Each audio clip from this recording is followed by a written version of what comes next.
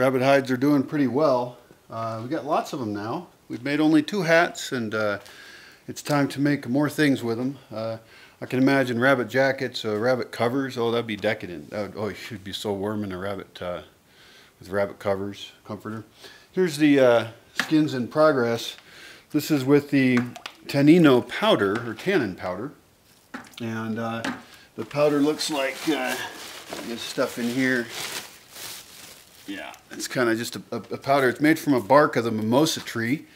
What I'd really like to do is use instead the oak trees, and I haven't figured out how to do that yet. I guess you use the newest part of the tree, the new growth.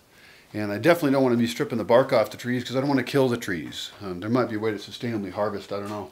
We'll see. Other byproducts of rabbits are the skulls. You notice I got a little collection of skulls here. We killed 19 rabbits for a big party in town. And what I did is I took all those heads, rabbit heads, put them in a bucket with holes in the sides, and then stuck the bucket in the chicken coop. And so maggots came and ate the flesh off the skulls. Those maggots became food for the chickens. And then we left it there a long time because I was afraid to open it up. I thought it might be kind of gross. But I think we waited like 3-4 months at least. And now they're perfectly clean. I don't know what I'm supposed to do with a bunch of rabbit skulls. But you can see their little sharp teeth, and they have the lower jaw here with little teeth. So we'll find out if these have any use at all. I do want to make sure I use all the parts of the rabbit, and the heads have been the part that's been hardest to figure out what to do with them. Oh, here in the studio we've also got some, this is the native anise, and we can make a tea with that. So we're going to dry it. It's in season right now, and it's around for a few months. So we want to collect enough during this time of the year and then dry it so that we have tea for the entire rest of the year. Here we've got lots of other seeds we're collecting.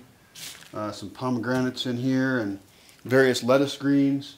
If we do a good job collecting these, then we should be able to plant a lot next year. Here's some calabaza or squash.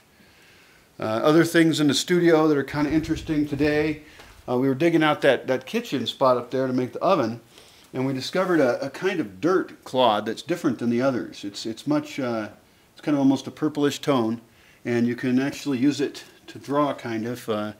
So we'll wet that and use it as a paint in the cave, because people like to do cave painting.